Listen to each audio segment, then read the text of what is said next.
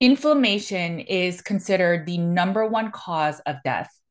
But what really is inflammation? We hear about anti inflammatory diets or certain foods being more anti inflammatory than other foods. But what does that all really mean?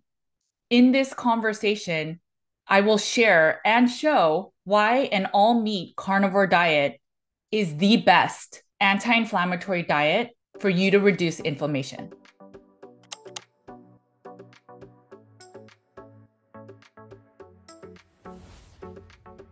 Thanks for joining me today. My name is Judy Cho, and I'm board certified in holistic nutrition. And I have a private practice where we focus on root cause healing, and that often starts with the Carnivore Cures all meat elimination diet. All right, so this talk is going to discuss the anti-inflammatory benefits of a carnivore diet. Okay, so before we get started, I just want to make sure that everyone understands. I will give you the slides after this discussion. You can look in the show notes and grab them. But I will say that for every slide, you will see the resource topic citation study that I've used to come up with the content. So you are always welcome to look down here. I'm not going to cite every single thing that I talk about. But I just want to make sure that we are on the same page of what is truly inflammation.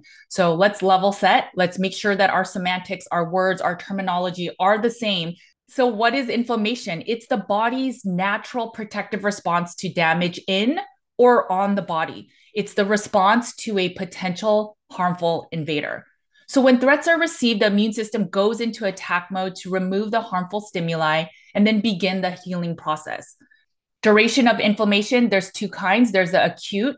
So acute is very short-term threats such as injuries and infections. And then there's long-term. So the body was never meant to deal with never-ending barrage of threats that we subject our immune system to every day. This includes chronic stress, ultra-processed foods, environmental toxins in our homes that may be from water-damaged buildings or VOCs. Chronic inflammation is when it lasts for months or years, and it causes the inflammation to consistently, perpetually occur.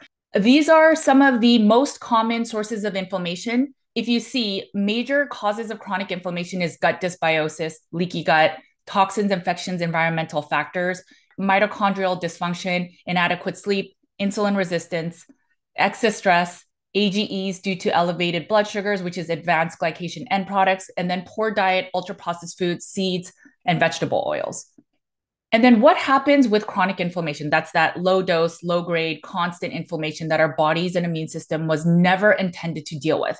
This is how then chronic inflammation perpetuates. You get pulmonary disease that affect the lungs, autoimmune, bone and joint disease, cancers, cardiovascular disease, diabetic complications, metabolic disorders, neurological disorders, including depression and Alzheimer's. These chronic illnesses all have in similarity that they have chronic inflammation as an underlying factor. So how does inflammation work? Well, step one, the body first isolates the harmful invader or damaged cells. Then the immune system clears away the dead cells and other damaging debris and substances. That's very similar to how autophagy can work. And then the immune system begins the repair process. So the next few slides, we'll talk about the details of how inflammation works for different illnesses, just to show how inflammation, again, is a common underlying factor for all of these illnesses. In cancer, as you'll see, chronic inflammation can cause gene mutations in healthy cells, leading them to become cancerous. Then cancer cells lure immune system cells into the tumor, resulting in tumor growth. And recruited immune cells help grow blood vessels within the tumor, which then causes further gene mutations.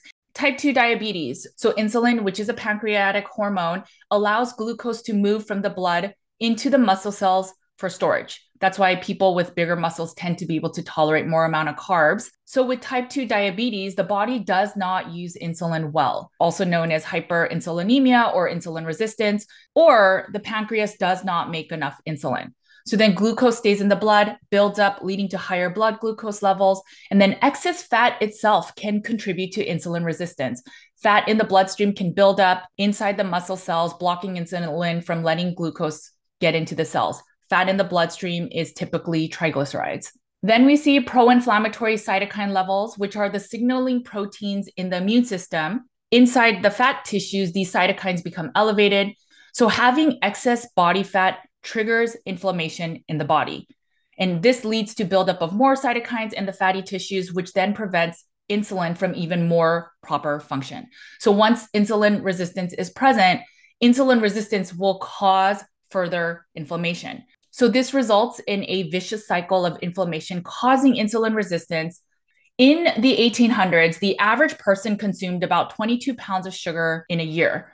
So that was about 27 grams per day, which is equivalent to one medium banana. In 2009, the average now became 176 pounds of sugar per person. And if you were to do the math, that equivalent of sugar is 8 medium bananas. That's a huge difference. And arguably, people say that Alzheimer's disease is often considered type 3 diabetes. Regardless of what causes diabetes, let's just talk numbers and logic, how to understand disease and how to make it make sense so that you can change behavior. So if we understand that the normal blood sugar level is tightly regulated between 80 milligrams per deciliter and 120 milligrams per deciliter, we know that every time we're consuming carbohydrates, our blood sugar goes up, and then insulin comes, which is the hormone released from our pancreas, to come down. And then we sometimes will have a dip in energy. So then we feel grouchy, we feel sleepy. These are signs of blood sugar dysregulation. So then we consume carbs, which will then give us another hit of energy. And over time, our body stores that extra energy and we are not able to tap into it because insulin is that lock. Okay, so what does 80 to 120 milligrams per deciliter mean in terms of sugar? The body has about 5 liters of blood. That's 4 grams of sugar in the blood at any given time. That means that there is less than 1 teaspoon of sugar in the blood at any given time. I know that our bodies can consume more than 1 teaspoon of sugar in a meal, but think about if we in the 1800s were eating a banana, maybe 1 banana's worth of sugar a day, and now we're consuming 8 on average, but probably more than that for the average American. What happens when we're consuming 200 grams of carbohydrates, including sugars, per meal? What does that do to the body when normally the blood has 4 grams? 4 grams, 200 grams per meal. Imagine what that's doing to insulin. Imagine what that's doing to your blood glucose. It's just some logic to think about. 34 million Americans suffer from type 2 diabetes. And type 2 diabetes is 100% reversible with diet. So this slide talks about high carb foods. Again, shows you what it does to insulin. And then it also shows you how cortisol plays a role. So if you are imbalanced with your hormones, you may want to consider your diet. Cortisol is not impacted just by your diet, but it is a big proponent of it. So if your blood sugar levels go high up because you had a carbohydrate-rich meal, then insulin has to come and save the day because your blood sugar, again, is tightly regulated in between that 80 and 120 milligrams per deciliter. If you see, protein also has an insulinogenic effect. It's not that much. And then there's fat, which there is an insulinogenic effect. It just takes a much longer time. When there is not enough blood sugar or the body feels stressed or this whole process is inundated and stressed out, the body then starts using cortisol to also help manage this whole process.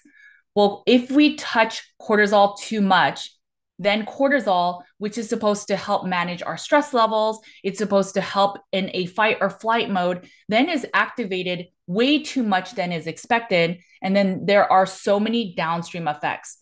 This is your entire endocrine system. This is where how all of your hormones and thyroid function together. And if you see right here, within this little adrenal section, there is, if we were to zoom into adrenals, one pathway that adrenals support is the cholesterol hormone pathway. So if your cortisol is needed more than anything else, instead of going down these paths to produce DHEA, testosterone, progesterone, it will go this pathway and produce more cortisol. So what happens if we don't have enough cortisol to manage our blood sugars? Well, there goes your DHEA, your sex hormones, producing babies. And other ways to look at cholesterol and how steroid hormones are produced from cholesterol. A lot of these are produced within the body, but if you think about it, when we give an abundance of fatty meats, it will support this whole function to function better. So it manages glucocorticoids, which is your blood sugar, the cortisol, mineral corticoids, which is the electrolytes, and then your sex hormones.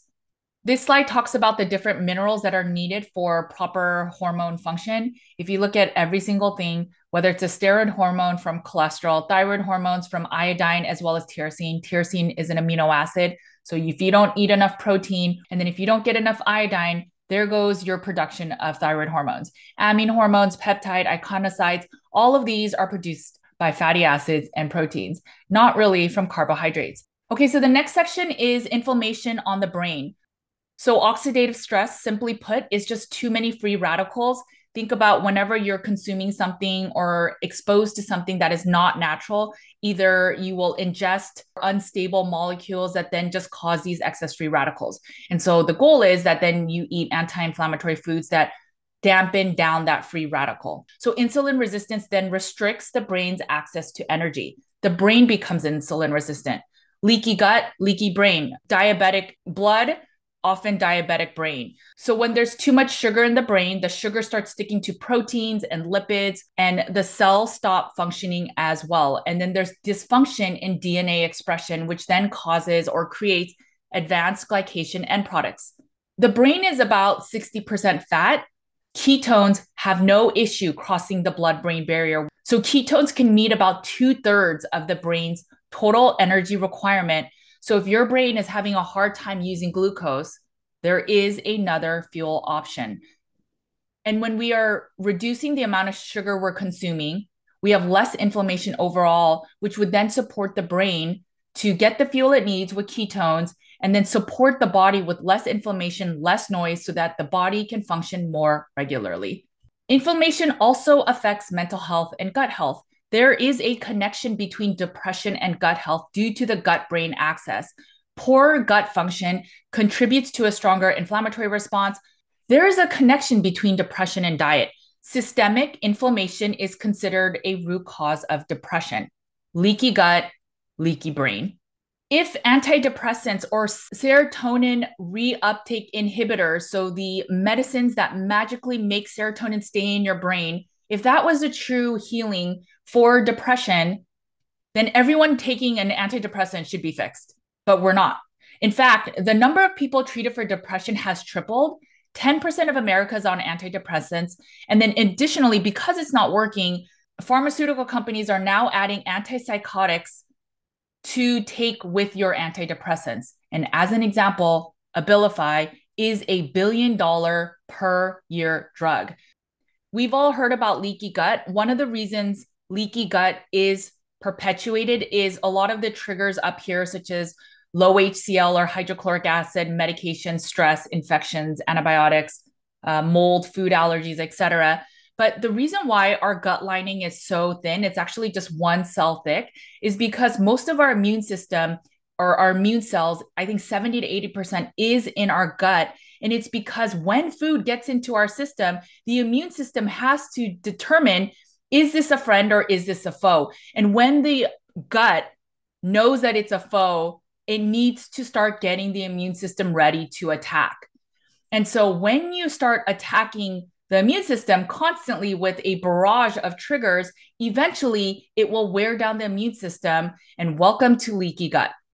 So there was a carnivore study, 2021, Harvard University published a study that surveyed over 2,000 people on the health effects of a carnivore diet.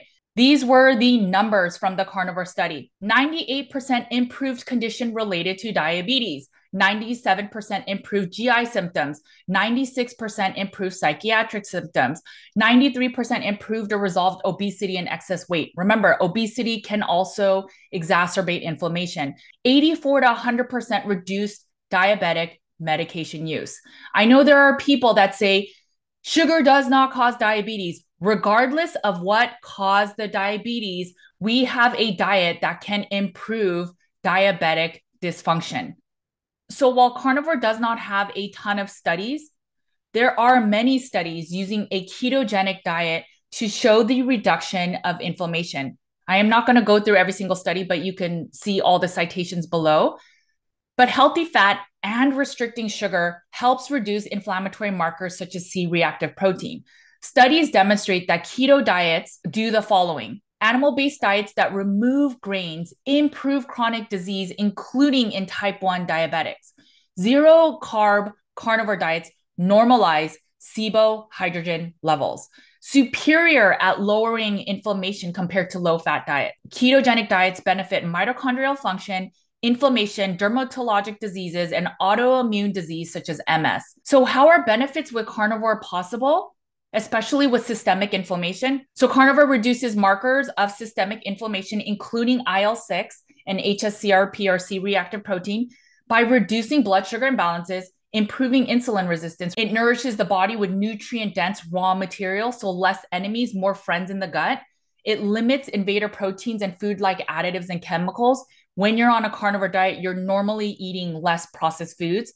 You're restricting plant-based foods that can cause food sensitivities and gut irritations. Every single elimination diet that is out there that is medically used and supported always includes meat at the very first strictest stage, but all of them reduce some type of plant, just saying.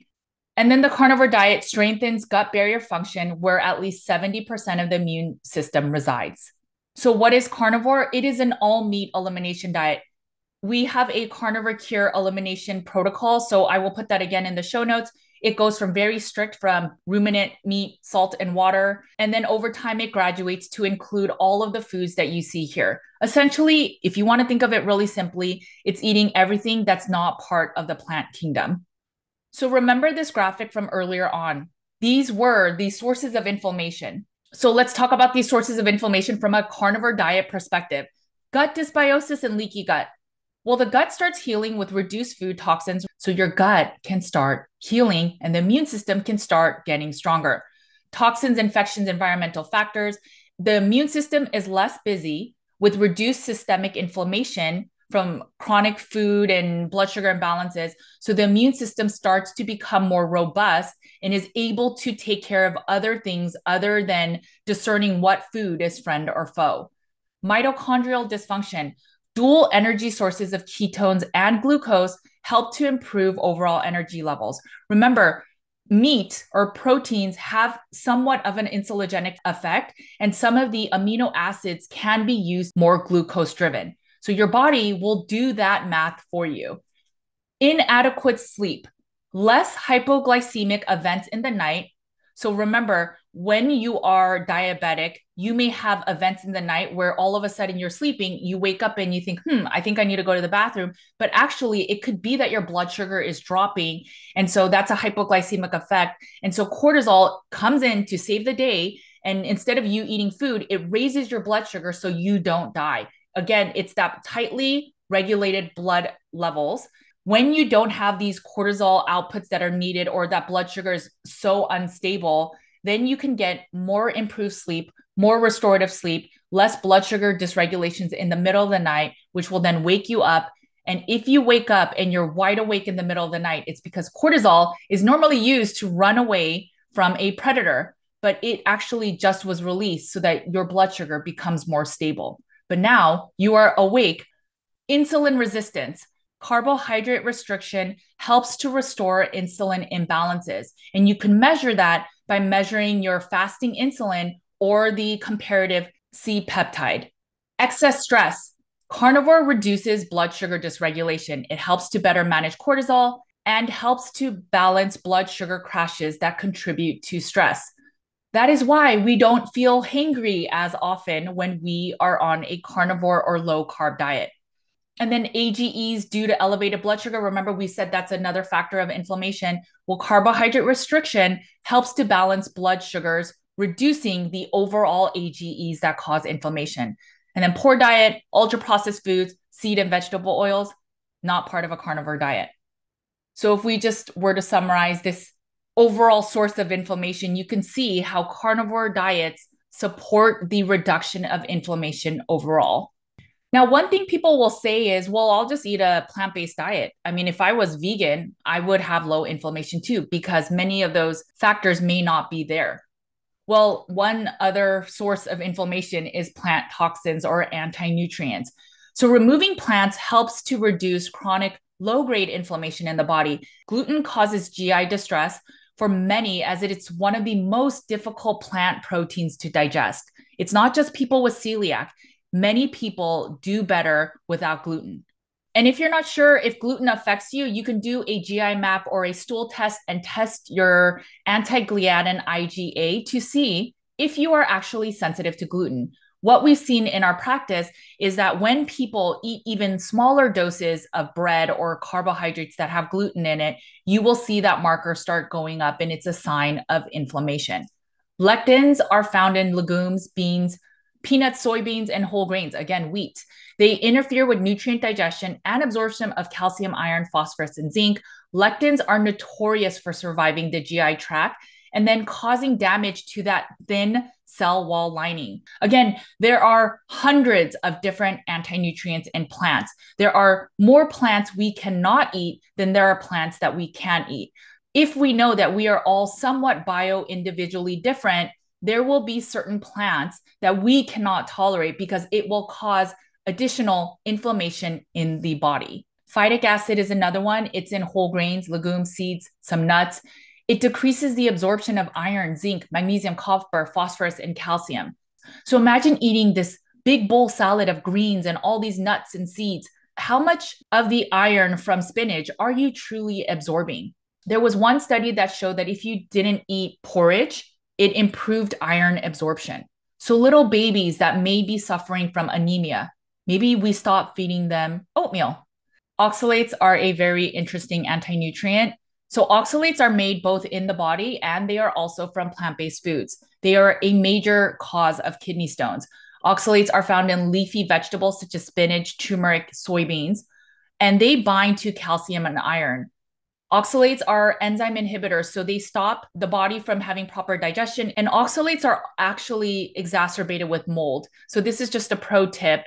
If you feel like you have been eating a low carb carnivore diet for so long and you are still oxalate dumping after even a year, I would look into mold, as mold can contribute to more oxalates within the body.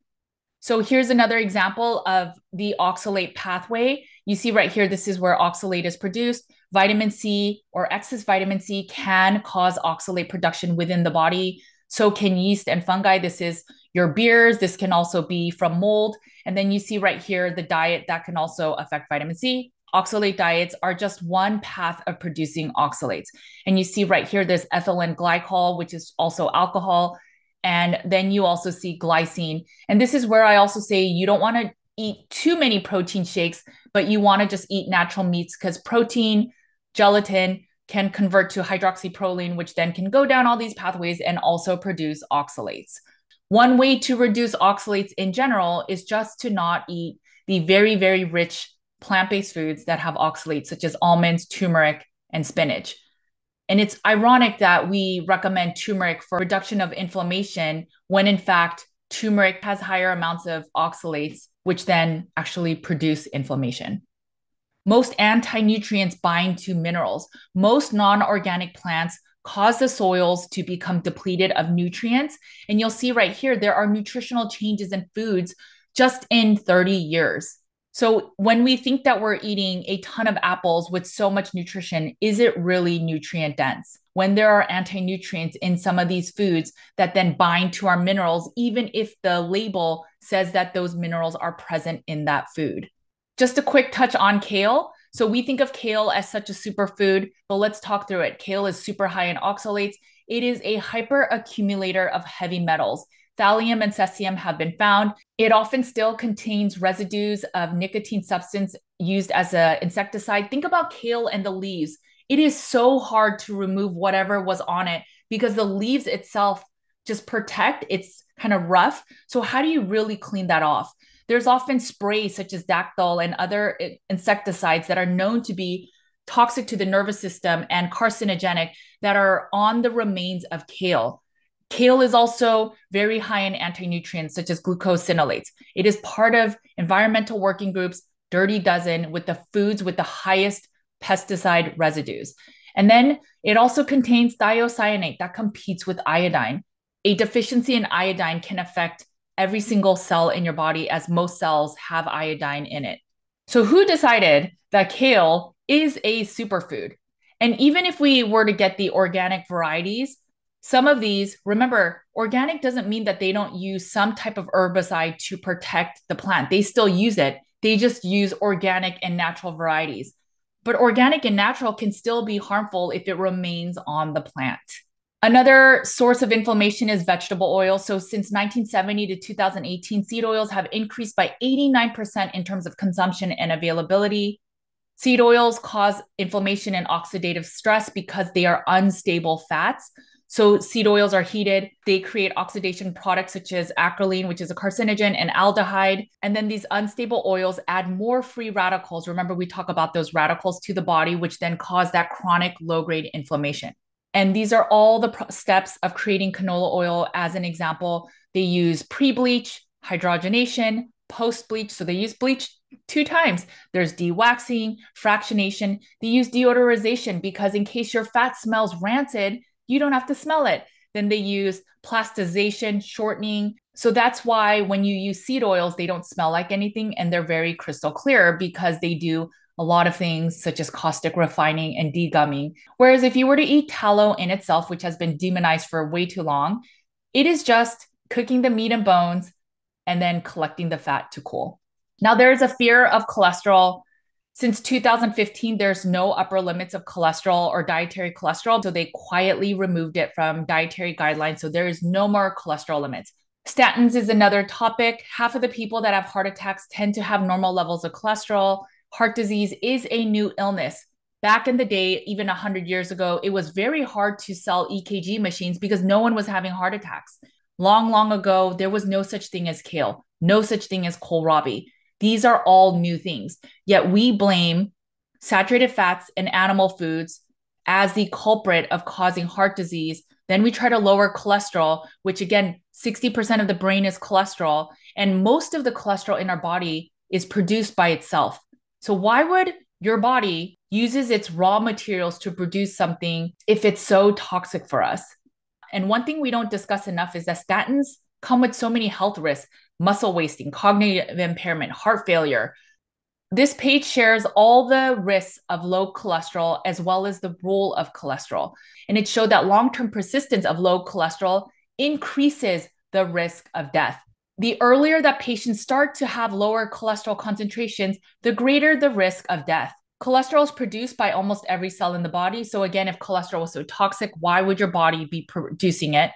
Cholesterol in the cell membrane, so every outer layer of cells, is purposely waterproof so it decides what goes in and out of the cell. That's why we have sodium potassium pumps, so these cells can regulate how much sodium or potassium should be in this fine state. And cholesterol, the outer layer, is what helps maintain that barrier. Cholesterol is nature's repair substance. So when we have a heart event and you see cholesterol there, it's because the cholesterol was going there to try to repair the inflammation. It is a bystander of the heart attack event, not the cause or culprit of it. Cholesterol supports us with bile salts needed to digest fats.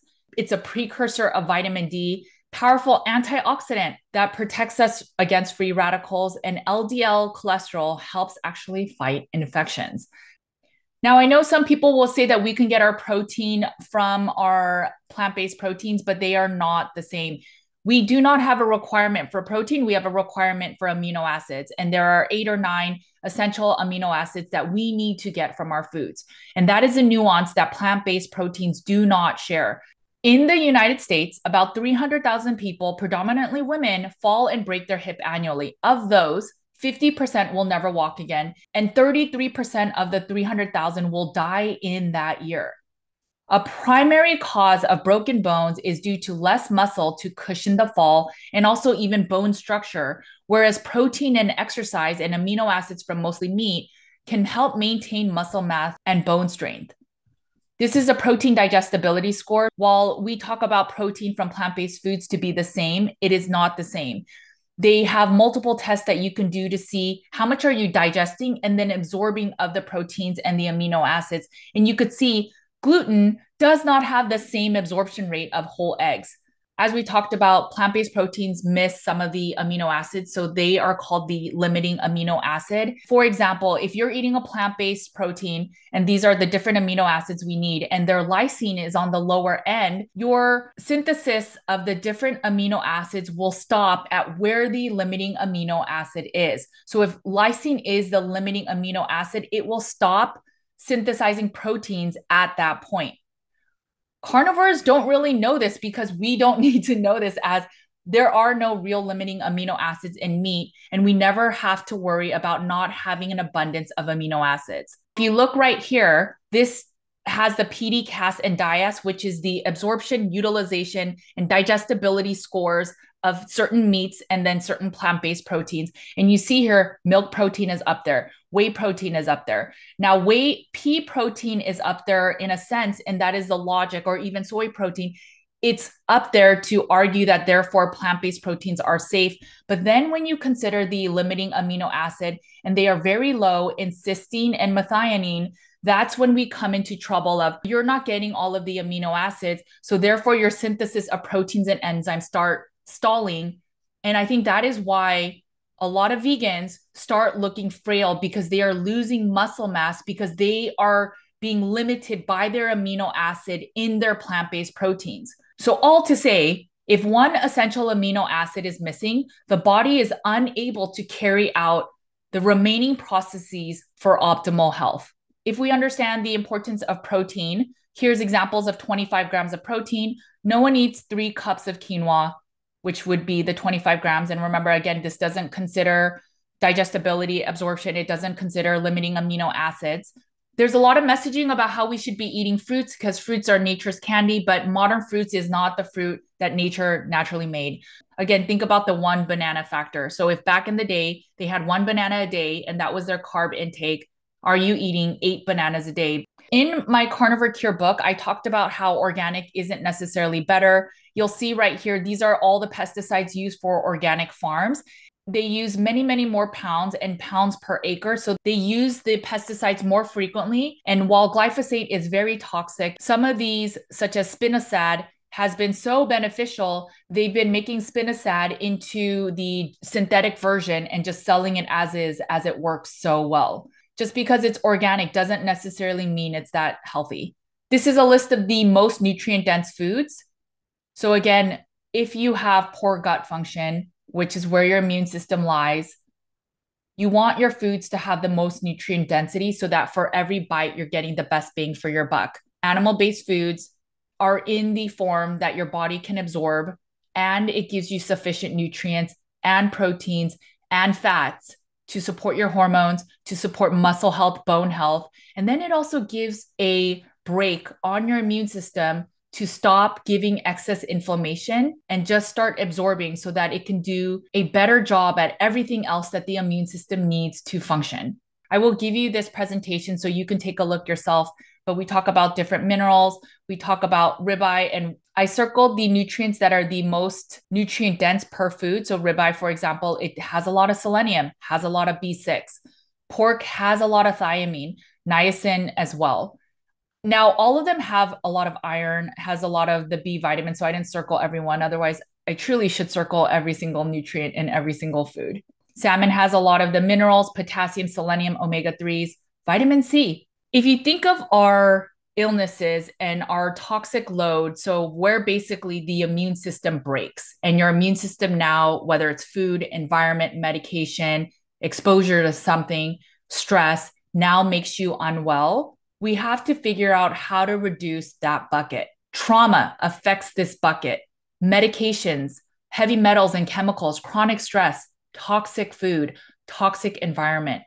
The goal is for each individual person to figure out what is making your bucket full. And that part is mostly individualized, but the toxic food one is the easiest one that we can regulate by ourselves. We have seen almost 2,000 carnivores in our practice that reduce their insulin level, C-peptide, blood sugar, fibrinogen, ferritin, thyroid antibodies by simply changing their diet and supporting gut function. We can support the body and strengthen the body by reducing the overflow And one way is by cleaning up our diet. We have less systemic, low dose, all the time on inflammation. Our mental health starts healing because our gut starts healing, and we start nourishing the body so that we can then have our immune system take care of the other things. So many people that now on a carnivore diet don't suffer as much from seasonal allergies because your immune system is healing, that it can now focus on combating the seasonal allergies and it doesn't get as affected. We talk about antioxidants in plant-based foods and therefore we need that.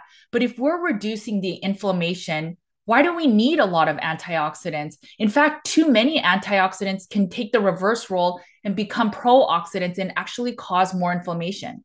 We don't need a lot of antioxidant foods if we are eating foods that don't cause inflammation in the first place. There are many amino acids that act like antioxidants. Salmon, the azathioprine, the reddish color on salmon and salmon roe, it's an antioxidant. So we have it in meats as well. If we understand that chronic low-dose inflammation is a big culprit in causing systemic illnesses, we can do a service to our body by eating a low inflammatory diet. Carnivore not only has so many nutrients for the body in the way that it can be assimilated and absorbed, it gives your immune system a rest by giving friend foods instead of foe foods. And then it gives you enough proteins to do the synthesis of amino acids that your body actually needs. It gives you the fats that will support your hormones. And then as your gut heals, it will support your mental health because less leaky gut means less leaky brain. And then as you heal, you can figure out, do I want to add more plants? Do I want to add different meats? But that is your individual choice. Eating meat or mostly meat has always been on the table for however long we've been around. And it is so ironic that we think plants are the answer to making us less inflammatory, when in fact, most people that eat a big bowl salad, most people have gut discomfort. Just think about that for a second. You could do a trial just on your own. Eat one meal with just meat. You don't have to eat a lot of fat because your body might not be used to it, but see how your gut feels. And then separately, eat just one big bowl salad of just veggies and make it super nutrient dense with your kales and spinach and beans and seeds. And tell me which one makes your gut feel better. We have tried every single plant-based variety of diets. We've done the Mediterranean diet. We've done all these different elimination diets. But at a certain point, we have to understand that it's not really working. We have more mental illness. We have more people with chronic illness, more people suffering every single day. So it's time at a certain point that if it's not working, maybe the tools we have are wrong. And even if carnivore sounds crazy, just give it 2-3 months and try it. And if you don't feel better, you can always go back to where you are today. But if you are suffering from chronic illness, trust me on it, it can change your life. And you may have to fine tune and tweak. And you may even then realize that maybe the diet itself is not the only issue, but you have to start somewhere. We have to get to root cause healing by focusing on a diet and reducing the noise that we're putting on our immune system. We can start getting answers and we can start living a life that we were meant to.